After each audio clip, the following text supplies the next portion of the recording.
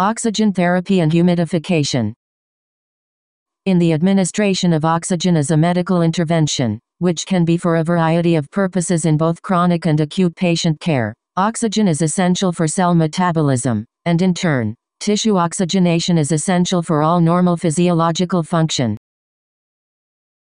High levels of oxygen in blood and tissue can be helpful or damaging, depending on circumstances, and oxygen therapy should be used to benefit the patient. Indications: evidence of hypoxemia, PaO2 of less than 60 mm mercury, SpO2 of less than 90%, severe trauma, known or suspected MI or acute coronary syndrome, surgery or post-anesthesia.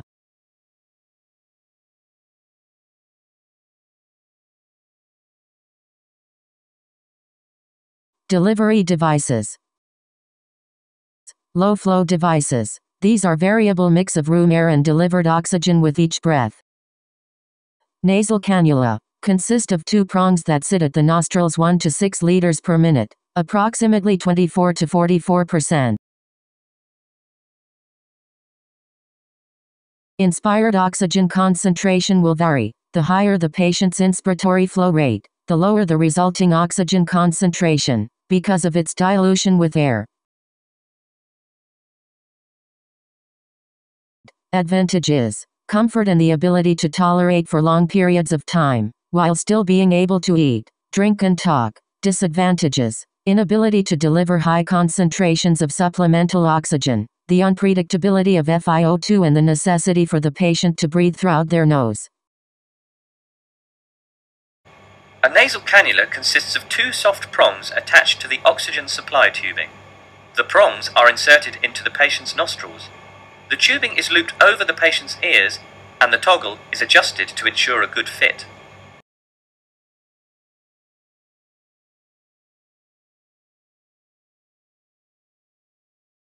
Simple face mask, made with disposable plastic that covers the nose and mouth, delivers more O2 concentration 5 to 8 liters per minute, approximately 35 to 50%. A minimum flow rate of 5 liters per minute is needed to flush the expired carbon dioxide out of the mask so that the patient doesn't rebreathe it. Advantage: delivers more O2. Disadvantages: skin irritations, interferes with eating and talking.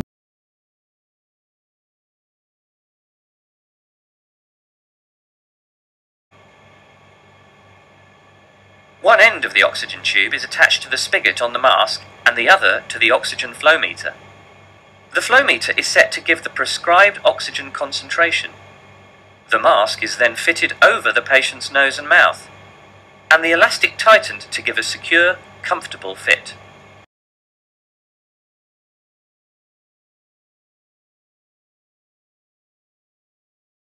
Non-rebreathing mask, a mask with series of one-way valves. The valves between the reservoir bag and mask prevents exhaled air from returning to the bag 10 to 15 liters per minute, approximately 50 to 90% O2. Advantages: theoretically, an inspired O2 concentration of close to 100% could be achieved if the patient breathed in only the stored oxygen from the reservoir and inspired no room air. Disadvantages: high concentration is rare because the mask doesn't create a perfect seal, uncomfortable and skin irritations.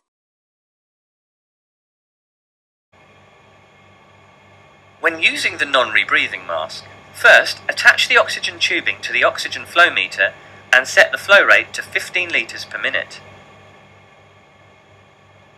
Occlude the inspiratory valve, being careful not to damage the valve, and allow the reservoir bag to fill. Squeeze the reservoir bag to test the patency of the valve between the reservoir bag and the mask. If the reservoir will not empty, discard the mask, choose another, and test again. Place the mask on the patient's face, obtaining as tight a fit as possible.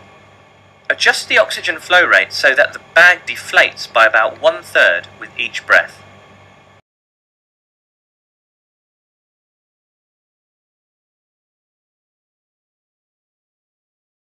High-flow devices. Delivers a prescribed low or high O2 concentration at the rates that exceed patient demand, thereby providing more than enough oxygen for each inspiration.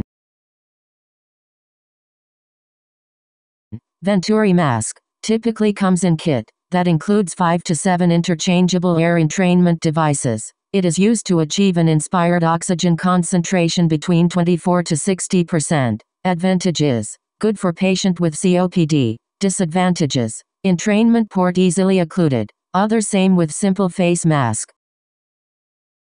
This is the Venturi mechanism. The 21% room air plus pure oxygen will combine and mix together in order to deliver the desired oxygen concentration during each breath.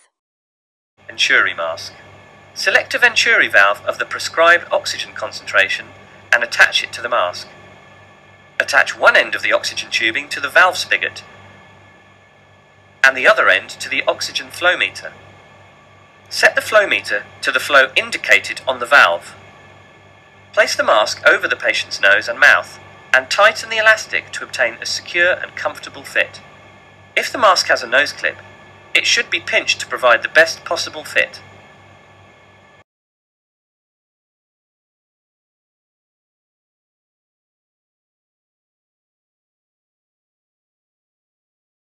Humidifications. Humidifier and Nebulizer. If the patient requires humidification or complains of dryness and uncomfortable, we can always connect to humidification devices.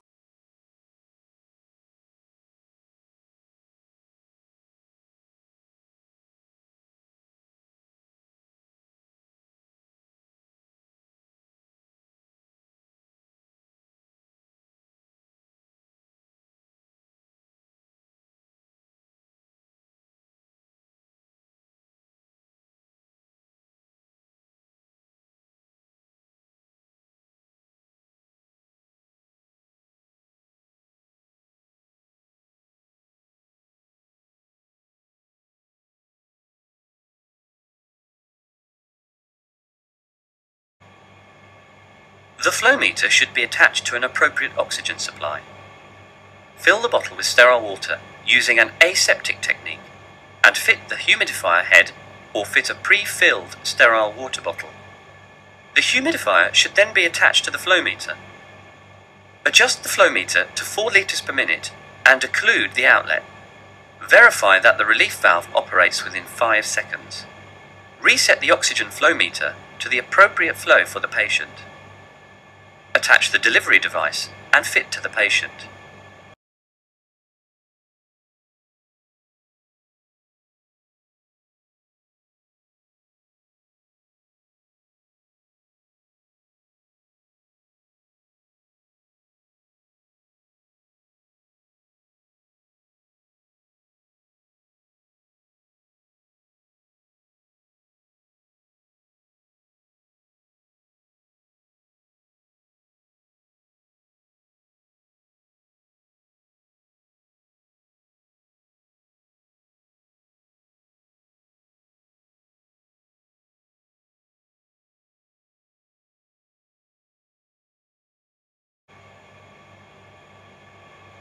The flow meter should be attached to an appropriate oxygen supply. Fill the bottle with sterile water using an aseptic technique and fit to the humidifier head or fit a pre-filled sterile water bottle. The humidifier nebulizer should then be attached to the flow meter. Attach 22mm flex tube to the outlet of the humidifier nebulizer. Position the tubing so that the lowest point is below the patient. This is to prevent any condensed water from running into the patient. Attach the mask. Adjust the oxygen concentration to the required level. Set the flow meter to provide the required total flow to the patient. The intersurgical aqua mist makes this simple by indicating the appropriate flow above each oxygen setting. Attach the delivery device and fit to the patient.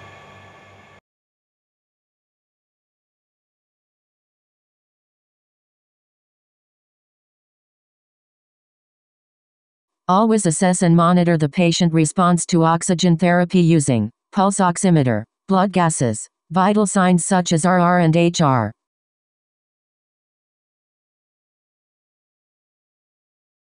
Source of oxygen, centralized O2, cylinders and regulators. Tune in for my next presentation on how to properly use O2 cylinder, concentrators, for hospital setup and home use.